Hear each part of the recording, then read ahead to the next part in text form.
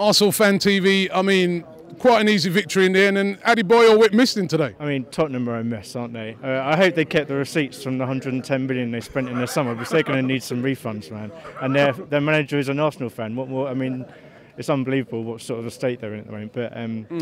But the last two games actually have really hit home how lucky we are to have Arsene Wenger. I know a lot of people have been saying about players and everything, but I think he deserves a shout out. I mean, we're really getting the benefits of him being here for 17 years now. There's been 12 Tottenham managers since he started. 14.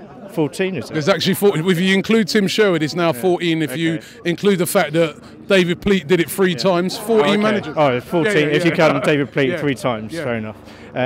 But yeah, and then I think the overall record is 19 victories for Wenger and 5 for other Tottenham managers. So that says a lot. I mean, longevity is massive. But I mean, I'm not just going to blame that just on Tottenham. It's other football. It's just fashionable these days, stat managers. I mean, Cardiff in our last game, I don't know why they've got rid of Malcolm Mackay. He's doing a great job. I'm surprised they've gone for Solskjaer. I mean, I'd have thought they'd gone for Phil Brown.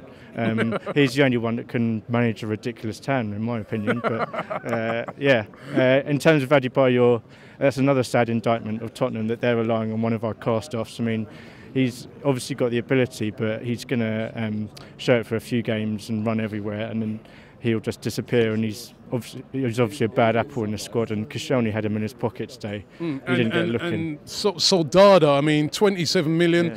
Again, the defenders today, we've got to give them a lot of credit. I thought Monreal as well. Exactly. They really, really coped with that attacking 4-4-2, and we've got to remember, I mean, we're saying it was quite an easy victory. We must remember they've just beaten Manchester United with the same team. Exactly. Well, you know, Man United have lost to a lot of teams this season, but and regarding Soldado, yeah, another good clean sheet for our defence. But again, Soldado's only scored, I think, 1 goal from open play this season. All the rest have been penalties. So, but yeah, it's in terms of the magnitude of the game and the number of players we had out, it's a massive victory. I know people are saying stupid things like, oh, it doesn't matter if we go out of the FA Cup, but that's a ridiculous statement. I mean, even if this is a pre-season friendly, I'd be well up for this game. We can't lose against this lot.